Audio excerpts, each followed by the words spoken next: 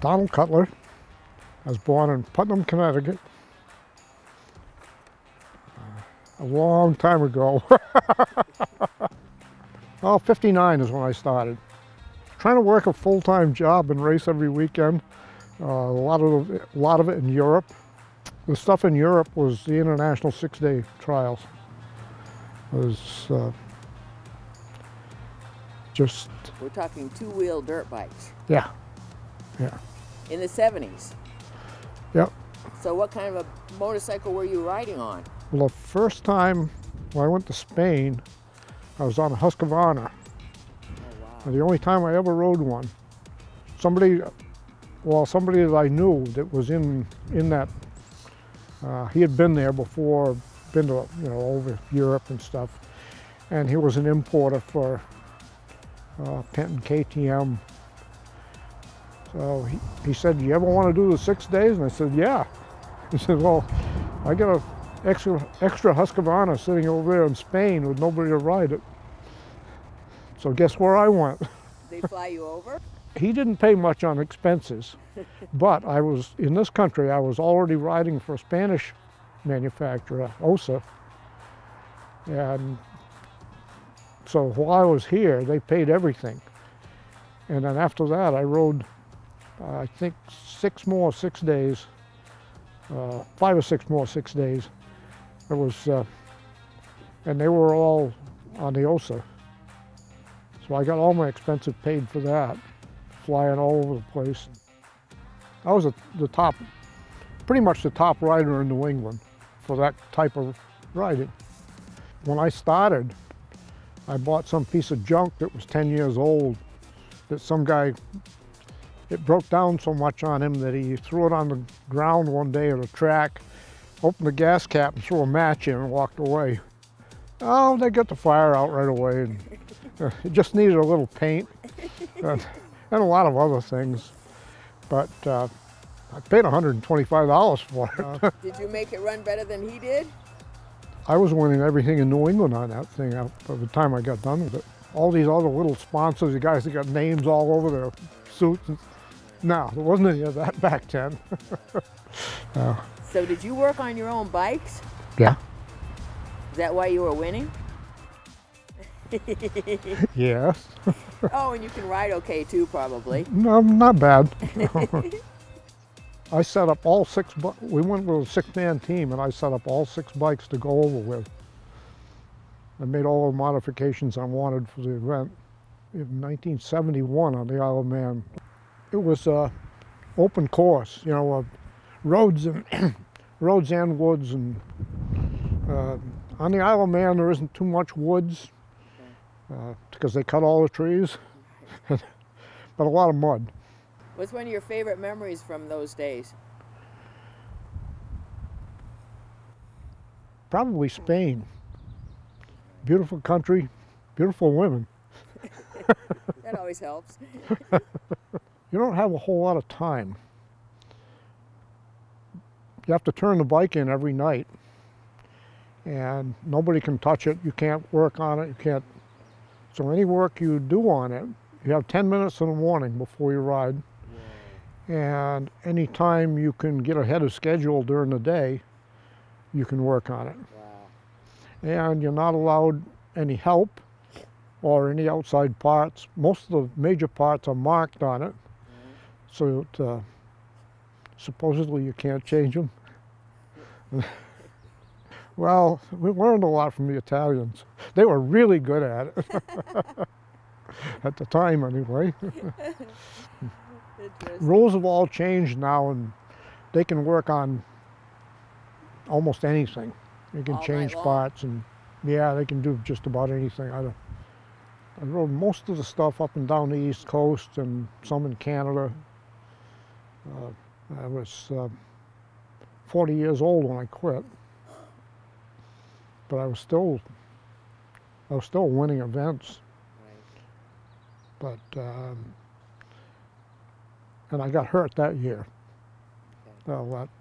That was going to put me out for a while, and it takes you a while to come back if you're laying there with your leg in the air. And At 40, yeah, there you go. The people I worked for in Connecticut, I'd been with them for 22 years. Wow. So I gave them a year's notice. I'm a machinist. Okay. So I was running a machine shop for them and driving truck for them, or running heavy equipment, whatever they wanted, because we had everything. They would go to auctions and buy things that weren't, that weren't broke or something. They bought a motel. So we went and finished the motel. Oh, it didn't run very long before they had a problem with the sewage. Uh-oh. The leach field wasn't up to it. I spent most of one summer up there building a new leach field a long way from there, ran a pipeline to it with pumps and all of this stuff. Pretty much like Sugarloaf and pumping it up over Bigelow Hill. That's kind of what we were up against down there. Well, we built everything ourselves, even the machinery we were doing the processing with, was built right in-house. What a shame. Because we didn't want anyone knowing how it was a government job. We didn't want anyone knowing how to do it. So it was, didn't let anyone in that wasn't authorized to be in there. Secret. We there was one place that we went, that we delivered stuff to, that you backed the truck in, a guard went with you to back the truck in, unhooked the tractor, and he left the trailer there until they unloaded it, and then he'd go back in with you and get the empty trailer. Atomic Energy Commission in Paducah, Kentucky. Took one job in outside of Camden, New Jersey. There was a World War II shipyard there that they were dismantling it. And that's what we did. We'd go down there with 2 tractor trailers every week, dismantle a bunch of stuff and haul it out of there. Some of it we cut apart, some of it we were, okay, we can make something different out of this. And that's what we did a lot of. There wasn't anyone else there that knew the whole operation. And I thought they'd have somebody following me around, seeing what was going on, and they never did. So it didn't matter. The day I was going to leave, I just left. I got tired of Connecticut, and I'd been up this area before, and I'd been to the Northwest before, and it was one or the other. This was closer to my relatives, so I came here. Well, 76 is when I was up here looking around, because that was the year I quit racing. I started looking around, and there's a funny story on that too. I ran into Hazen McMullen, and Bud Jordan. Bud was running a little coffee shop in town, in Kingfield, and it was the weekend before hunting season. So there were a whole lot of hunters around. There was nothing open, not even that coffee shop. But Hazen and Bud were in there drinking coffee, so I went up and he said, well, we're not open, but you can have some coffee if you want. So we sat down and kind of just talking there, and the hunters started showing up. Marcia says, you cook, I'll serve. So we opened a restaurant just for that day. First I went over to Perkins Machine looking for a job over there, and he wasn't interested. And there was another one over Anson Valley Road or something like that. There was another machine shop there, and they weren't interested. So I ended up going to the mountain. And the first summer I was up there, Hazen wanted to pull the gearboxes out of the gondola and sent me and the gearboxes over to Perkins to rebuild them. By the time I got done there, I hadn't been there very long, and his guys were coming to me for, how do you do this, how do you do... when I got all done with that, I went in the office to see Perkins, and he said, I made a mistake. But, So the mountain was lucky enough to get you because of that. yeah, yeah, And you did a lot of making lifts go in the next several years, didn't you? yeah. Shouldn't have. We would have. Well, maybe we would have got new lifts. Maybe we would have just left them lay there. Well, I know, because I was there, that the mantra was, make it run and don't ask for any money to do it, because there isn't any. Yeah. It's like, we have no money. Just do whatever you can to make the lift run. Correct? Yeah, pretty much, yeah. I went on Spillway when they made so much snow on a chair that it pulled the tower over. We hooked a couple of cables to the top of it and started pulling on it, and we cut the bottom right off and stood it up and then welded it back together. And left the cable, we left one cable on it. Right. Hooked to a big boulder up on the side of the mountain. I had to go down to Lewiston and be deposed. Oh, I didn't hear anything for 10 years. It was a completely different accident. The reason I got called in. Okay. When the guy fell off down around Tower 9 or something.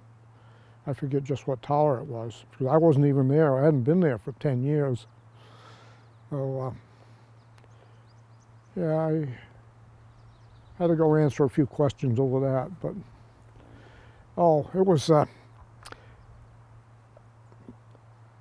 particular lift had been, a lot of the Borvig lifts had been made to, in the wind, the shiv trains were supposed to move. So instead of the cable getting blown off of the shivs, it would, but then the problem was the friction in the bushings, it wouldn't let it come back. So when the wind stopped blowing, then it tried to run off the other side of the shiv. So, and none of the new lifts, even though the ones that Borvig made, were rigid. They didn't swing. So I made a strut to go in there to keep the things from swinging at all, one way or the other. And before I made any of those changes, I'd make drawings and send them to the manufacturer and our insurance company and get them okayed by both of them before I actually did the modifications. And what that was, they said, the turnbuckle you put in there to adjust that shiv train broke. I said, no, I never put a turnbuckle in them. I made them rigid, and they weren't supposed to be adjusted after that. Someone cut that because they wanted to be able to adjust it, swing it in or out or whatever. I don't know if they ever really found who did that. What did you like about that job? You never knew what you were going to run into when you came in the morning. What was the best part of it? The days that nothing was wrong and I just went skiing. I like this, when I see something with a problem, I like to come up with a solution. And I was pretty free to do all of that up there. You could just go out and do it. You didn't have to stir up a lot of hornet's nests. A 3 T-bar. Some of the wands they had would get a crack in them and the thing would shut down. Just vibration would shut it down, but you couldn't find it. You couldn't see the thing. So I started making my own derail switches. And it had to actually knock the thing out of there, and it would dangle on a little cable. So you just either ride a ski up through there, and you could see what the problem was. It was pretty easy to fix because it would just snap back into place. You didn't have to find any new parts or anything on number 3. I was at the top of 5, in a thunderstorm one day. And a bolt of lightning is circling around the room. I got out and walked down in the pouring rain in the thunder shower. As opposed to staying at the top of the Oh roof. yeah, yeah. Sometimes they didn't want to hire a helicopter because it's not real cheap. One year they decided we were going to pour all the concrete without a helicopter. I made a thing to go on the back of a skidder that would hold a concrete bucket, and we'd tow trucks up as far as we could get them and dump into those buckets on the back of the skidder, and he'd back down to where the tower was going to be, dump it and come back up. We had two skidders running back and forth there. And somebody said, "You've been here all your life?" And I said, no, not yet, but I've been here close to 50 years, and most of it right here, other than the mountain.